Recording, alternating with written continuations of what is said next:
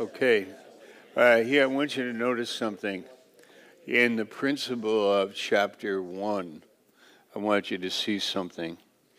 Like if we draw a picture like that, here's you and me, and we have our lives along with everybody else in the world, or just in, people. Everybody has their story.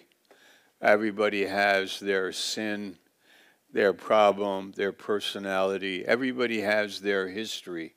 Everybody has their thing, whatever it is that makes their life what it is. In the first chapter, it's not about this whole thing. It's about something higher. It's something above and beyond. It's the mind of God. This is a whole new way of thinking for people. People don't generally go, they would read through chapter, yeah, oh, that sounds good. That's nice for the Ephesians, but I'm living in Baltimore, or that's nice for some of them. I'm sure Timothy fits in that category, but not me. You don't know me. You don't know my life. You don't know me. And God is saying, what?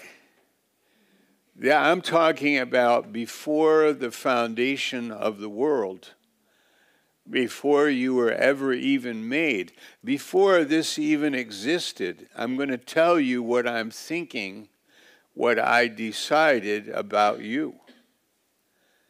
What I decided about you. Notice in this chapter, we can look at it for a minute. Verse 4, according as he has chosen us. There is a big word. We have in verse 3, all spiritual blessings. So we can draw another picture about it. I think we could say all, and we have the word us. We have all. He has chosen us in him before the foundation of the world. What does that mean? The creation. Well, before creation, what was there? There was the Trinity. There was the Father, Son, and the Holy Spirit, the angels, and the Elohim. The powers that God created in the heavens for his family.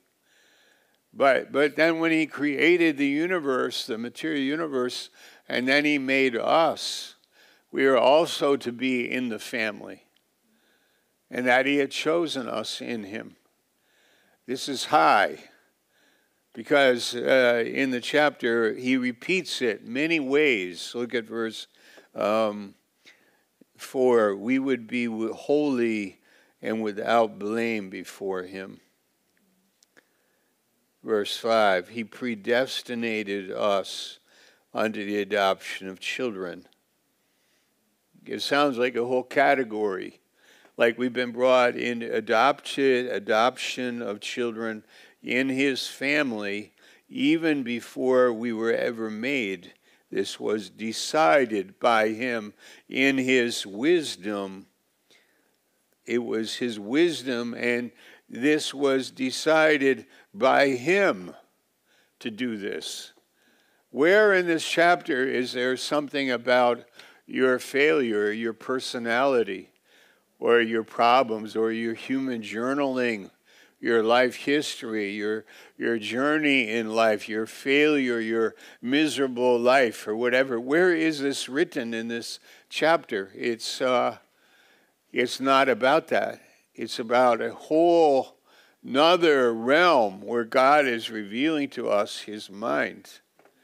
And he's saying, I've accepted you. You are adopted. You are redeemed. Look at verse 5. According to the good pleasure of his will. So why did he do it? Nobody knows, except this phrase, good pleasure of his will. Was it because you were such a great guy? No. We were enemies. We were without strength. Why did he do it? Just out of his own love, his own desire to have a family, his desire to have you in his family. He chose you in his family. and you have all spiritual blessings.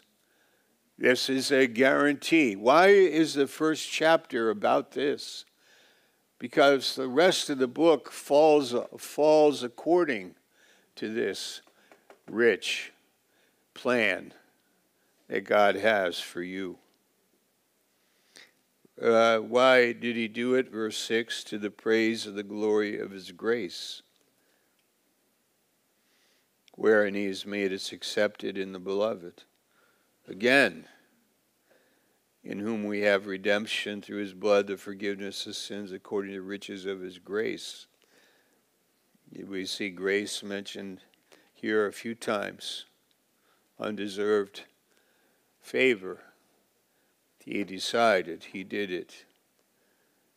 By his wisdom, verse 8, and prudence.